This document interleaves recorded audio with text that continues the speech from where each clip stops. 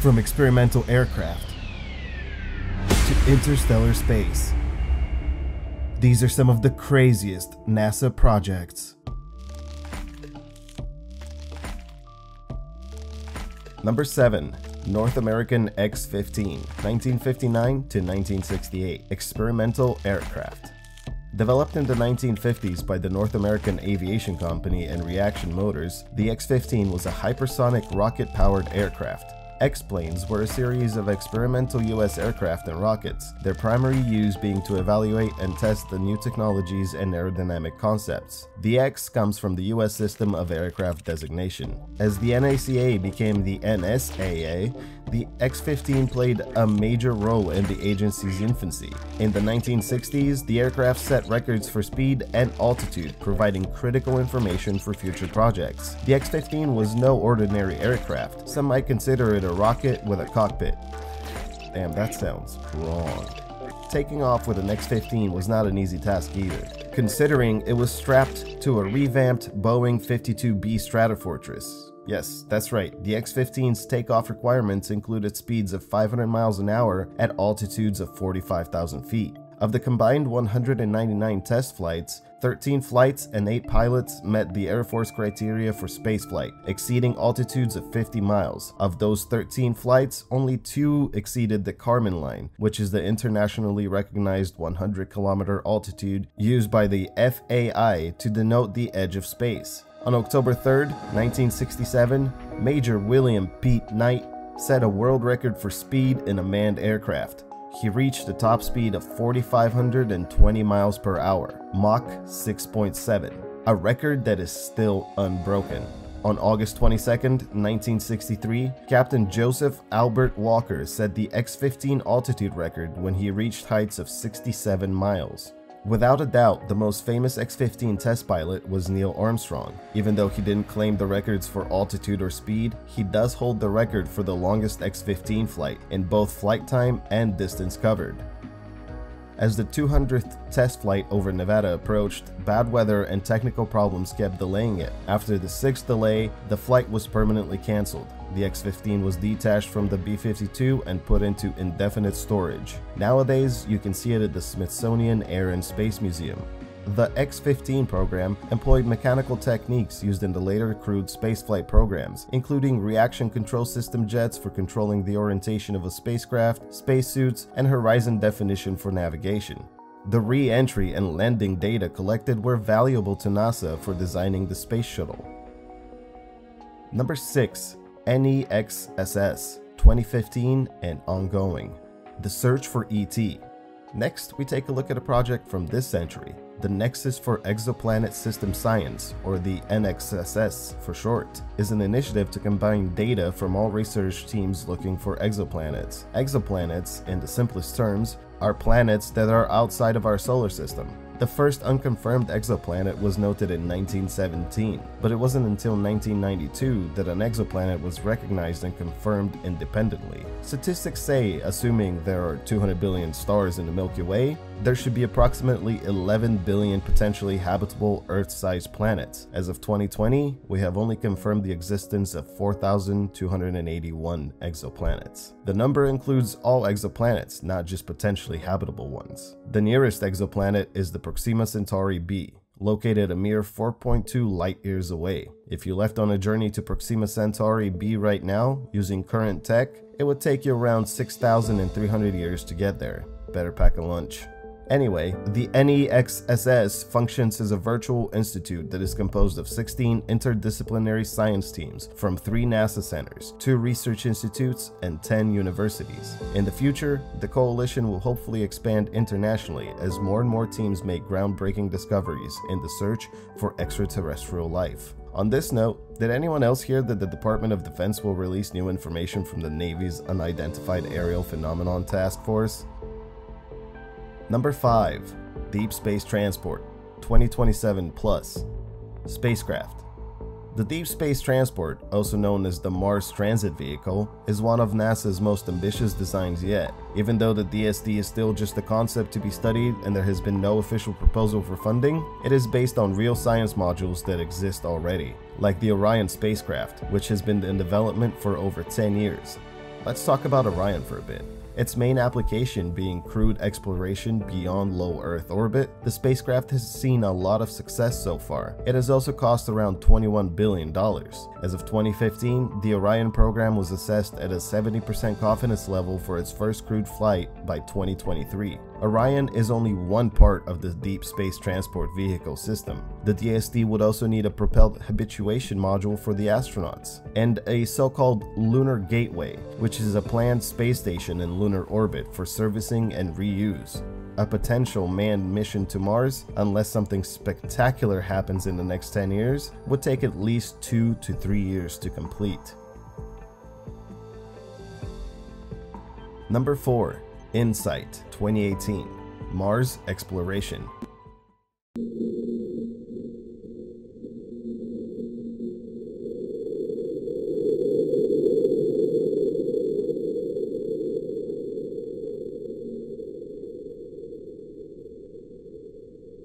What you just heard is a seismic recording of high winds, followed by an earthquake. Well, in this case, it was a Marsquake.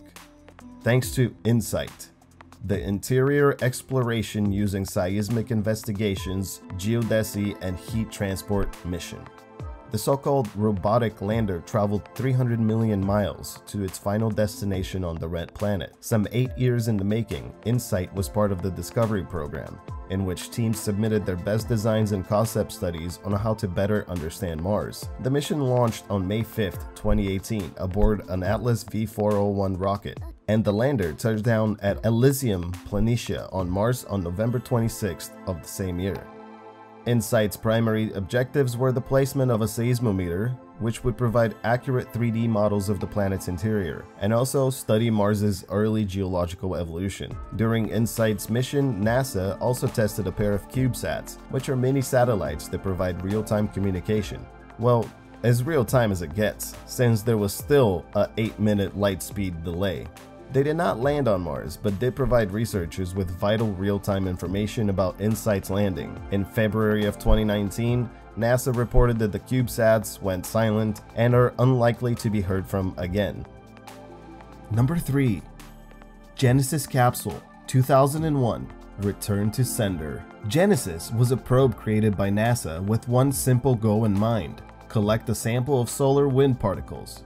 All things considered, the capsule has one of the coolest designs ever. This is what it looked like in its collecting configuration. The craft was launched in 2001, and in 2004, it became the first successful sample return mission since the Apollo program to return material beyond the orbit of the moon.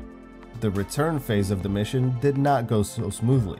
The capsule crash landed in Utah on September 8, 2004. A design flaw in the drogue parachute prevented its deployment. The crash contaminated many of the sample collectors, with only a few being successfully recovered at first. The geniuses at NASA managed to remove a lot of the contamination and figured out different ways to analyze the solar wind particles that were collected.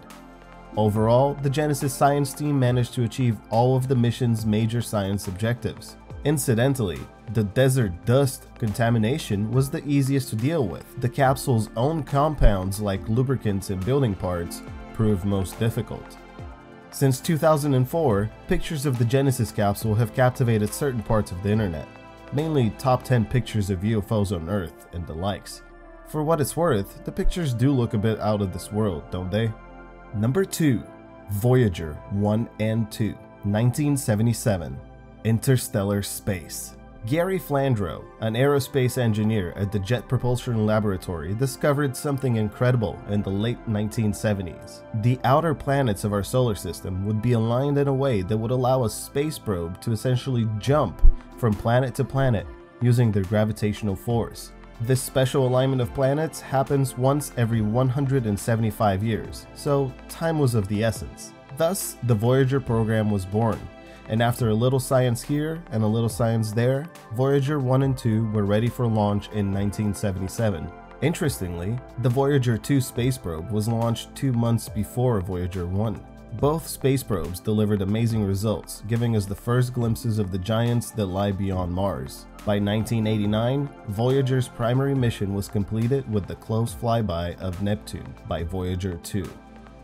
On February 14, 1990, the Voyager 1 probe, which had completed its primary mission, was commanded by NASA to turn its camera around and take one last photograph of Earth, some 3.7 billion miles away.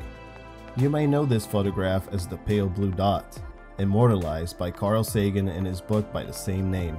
It is the ultimate picture of us. By the late 1990s, Voyager 1 became the most distant human-made object from Earth, a record that it will probably keep for generations. In 2012, with speeds exceeding 38,000 miles per hour, Voyager 1 became the first spacecraft to enter interstellar space. In 2018, Voyager 2 did the same. Interstellar space is the space between stars in the galaxy. It's as close to an absolute vacuum as you can get.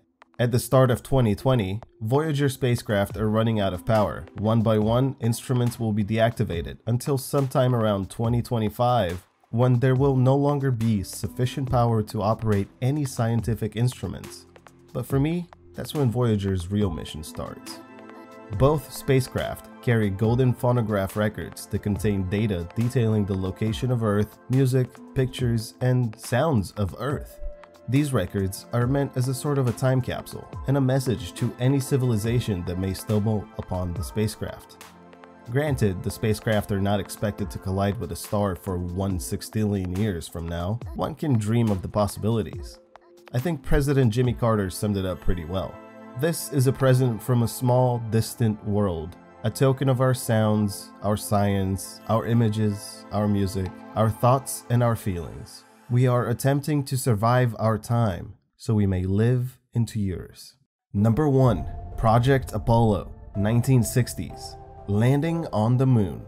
Building up on the success of Project Mercury and Gemini, which saw the first Americans in space, the Apollo program had one unbelievable goal in mind: landing a man on the moon and returning him safely to the Earth. From 1961 to 1972, the Apollo program set several major human spaceflight milestones, not without some tragedy. The Apollo 1, the first crewed mission of the program, was supposed to conduct the first low Earth orbital test of the Apollo Command and Service Module, slated to launch on February 21, 1967. The mission never flew. A cabin fire during a launch rehearsal test on January 27th killed all 3 crew members: Command Pilot Virgil Gus Grissom, Senior Pilot Ed White, and Pilot Roger B. Chaffee. After the incident, both NASA and the US Congress conducted inquiries as to the cause of the fire. After some deserved controversy, the public was skeptical of the program and its future success. However, NASA pushed on. Apollo 2 to 6 were unmanned tests of the Command and Service Module. Apollo 7 was the next manned mission and was the first publicly broadcast mission. On December 21, 1968, Apollo 8 launched from the Kennedy Space Center on a Saturn V rocket. 55 hours later, the 3-man crew became the first to ever orbit around the moon. Apollo 10's crew got as close as 50,000 feet from the lunar surface in a so-called dress rehearsal for the first lunar landing. Which brings us to Neil Armstrong, Michael Collins, and Buzz Aldrin, the crew of Apollo 11. On July 20th, 1969, at 8:17 UTC, after a 4-day journey through space, Neil Armstrong became the first person to step onto the lunar surface. Aldrin followed suit a little later.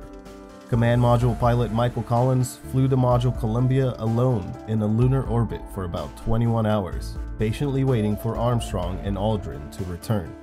Apollo 11 effectively ended the Cold War space race and fulfilled JFK's dream of landing a man on the moon and returning him safely to the Earth.